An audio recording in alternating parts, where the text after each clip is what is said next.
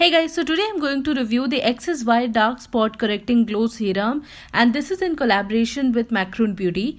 This is how the product looks like. It got a pump. It's a tube kind of packaging which got a pump, and I really appreciate when there is a pump in a moisturizer. So thank you for such amazing packaging. Now this is how the texture of the serum looks like. It's a 5% niacinamide serum, guys, which helps to brighten up the dark spot and removes hyperpigmentation.